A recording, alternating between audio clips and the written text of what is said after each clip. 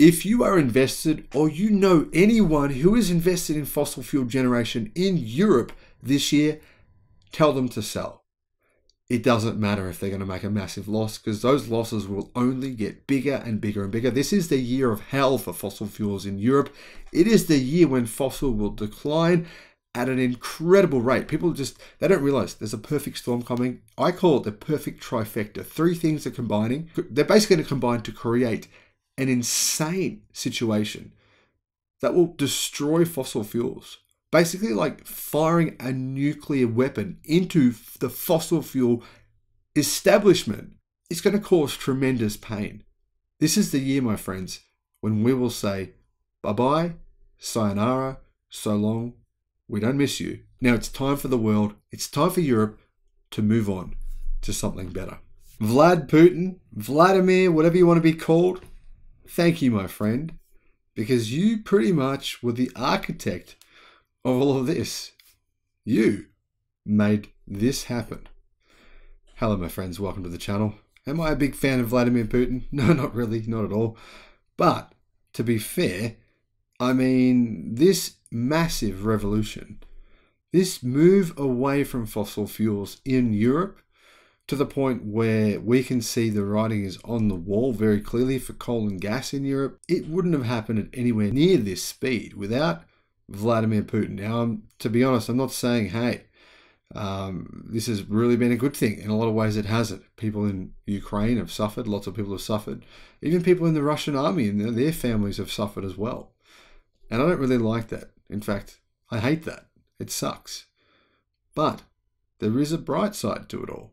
And that is that fossil fuels are being phased out in Europe. And watching this revolution happen is frankly astonishing. I'm really enjoying seeing fossil fuels die at this kind of pace, the pace that absolutely nobody predicted. Now, I just want to say a big thank you, big shout out right now, especially right now to our channel Patreons and YouTube members. You guys basically are helping keep me here, keeping things afloat for me right now. Things have been crazy over the past 2 months really, since we found out that diagnosis, and I'm here with my boys. It has been challenging to be a single dad for a little while and look after them and try and make sure that they are getting enough exercise and getting everything they need really. And I don't think I've been doing the best job. I've got to improve. It's really not that easy. It does give me some empathy for people who do this and do this for years. And so I've got nothing to complain about, but it's been more challenging because I've been moving house. I've moved house from 2 houses to 1 house. Now I've got to move to another place to store a lot of our stuff in a container. And then I'll be filming from Thailand. It's going to be interesting as well.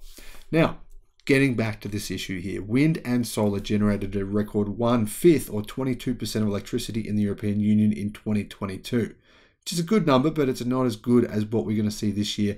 In fact, it's nothing compared to what we will see this year. But it overtook fossil gas for the first time at 20%, according to a new study. Energy think tank Ember's analysis or European electricity revealed that coal power share increased by only 1.5 percentage points to generate 16% of Europe's electricity in 2022. This means that with year-on-year falls in the last 4 months of 2022, Europe prevented a threatened return to coal power in the wake of the 2022 energy crisis. Dave Jones, head of data insights at Ember, said this: Europe has avoided the worst of the energy crisis. The shocks of 2022 only caused a minor ripple in coal power and a huge wave of support for renewables. Any fears of a coal rebound are now dead. Electric says that record wind and solar growth have occurred in Europe, and there's just no stopping them now. Now that it's sort of like you get a little taste for how much better renewables are, you kind of go, well, why are we paying more?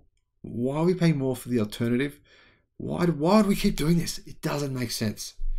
Europe faced a triple crisis in the electricity sector in 2022, according to Ember. As Europe scrambled to cut ties with Russia, its largest fossil gas supplier, following Russia's invasion of Ukraine, it faced the lowest levels of hydro and nuclear in the last 20 years. And that created a deficit equal to 7% of Europe's total electricity demand in 2022. As a result, electricity prices increased pretty substantially. I want to remind you of this. It's very easy to see that number, electricity prices going up. Renewables must be the cause. Not the case. Remember, correlation does not necessarily imply causation.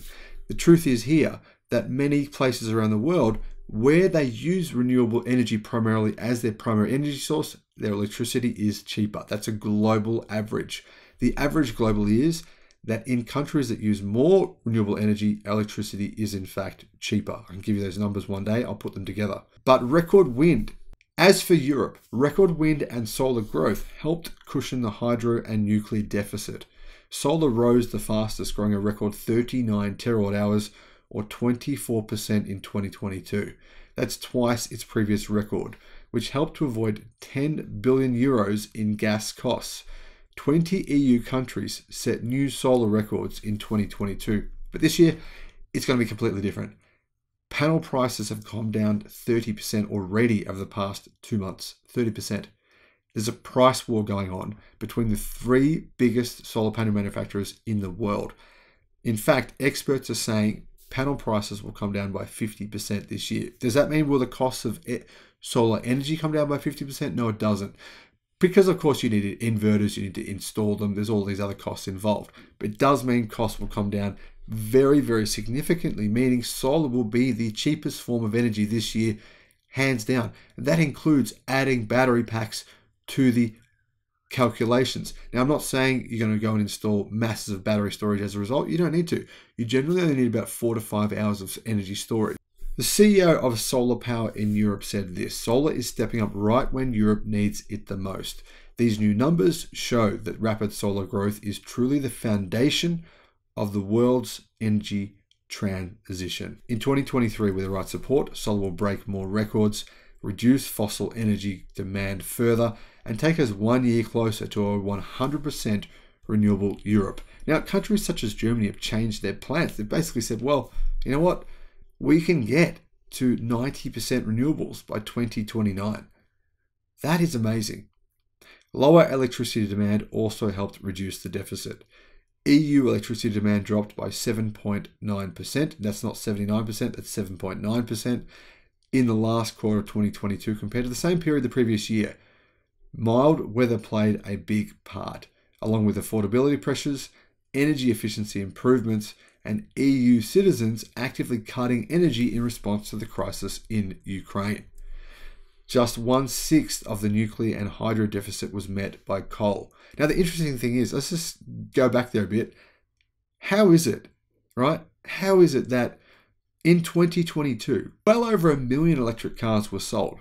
Well over 1 million electric cars were sold in Europe. And yet, there was a decline in energy use of 8%. I mean, all the people who hate EVs would be saying, that's impossible. This must be a global conspiracy. This is just the energy renewable freaks making this data up. It's all fake, I tell you. If there's more EVs, then the grid's going to die. It's going to burn in hell and we're all going to go to, I don't know what's going to happen to us all. Something crazy, something terrible. Well, my friends, crazy, isn't it?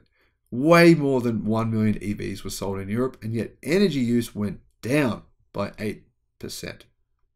Coal generation rose by 7%, and as a result, EU power sector emissions rose by 3.9% in 2022 compared to 2021. But you can look at that one way or you can look at it another, and that is wind, solar, and a fall in electricity demand prevented a much larger return to coal. So contextually, coal's rise was inconsequential or unsubstantial. It remained below 2018 levels and added only 0.3% to global coal generation. Coal power in the EU fell in all 4 of the final months of 2022, and that's even in winter. I mean, that's the winter period, right? And yet, coal generation fell for all 4 of those months, down 6% year on year. The 26 coal units placed on emergency standby for winter ran at an average of just 18% capacity. In other words, they're making hundreds of millions of dollars of losses. Despite importing 22 million tonnes of extra coal throughout 2022, the EU only used 1/3 of it. In other words, they've got all this coal sitting there just doing nothing. Surprisingly, fossil gas generation was almost unchanged, 0.8% in 2022 compared to 2021, despite record high prices. Gas generated 20% of the EU's electricity in 2022, up from 19% the previous year. However, this will change drastically in 2023. In 2023, all of this will change. Gas is going to plunge this year, says Electric. In 2023, Europe's wind and solar transition will speed up in response to the energy crisis, and hydro and French nuclear will recover. So fossil fuel generation will drop by approximately 20% this year. The previous record from 2020 was also 20%, which was a result pretty much of coronavirus.